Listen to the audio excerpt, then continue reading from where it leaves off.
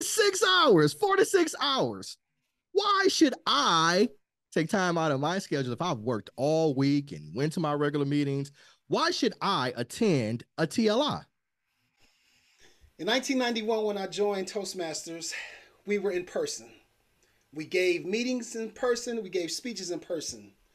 We had our events in person, we had our contests in person. I grew to love being in person.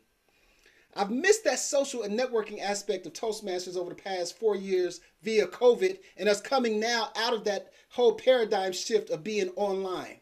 Why is it important to do Toastmaster leadership? Not only why do the Toastmasters Leadership Institute, but also club officer training. But we have to come back together, Johnny. We have to come back together in person so we can socialize, we can shake hands, we can see each other in person to see the vividness of each other and use that to help motivate us. 6 hours on a Saturday? Goodness gracious, I use 6 hours to walk my dog every day. So trust me, if you want something, if you want to do something, you'll make time for it. 6 hours is what Toastmasters recommends for club officer training and for TLI, and 4 hours for club officer training. But if you're at a club officer training that's meaty and it has a lot of healthy subjects that are being taught, that time flies and you're with your friends and you're actually in person to enjoy the part of the whole thing of being a Toastmasters is to bring people together. So I think that 6 hours for TLI on Saturday is a bargain. That's 2 movies or maybe 3, depending upon if you're looking at a 2-hour movie, or that's a football game or a baseball game. It's all about your perspective and what you're willing to do and what you're willing to spend time for to improve your own individual stance as a speaker and communicator.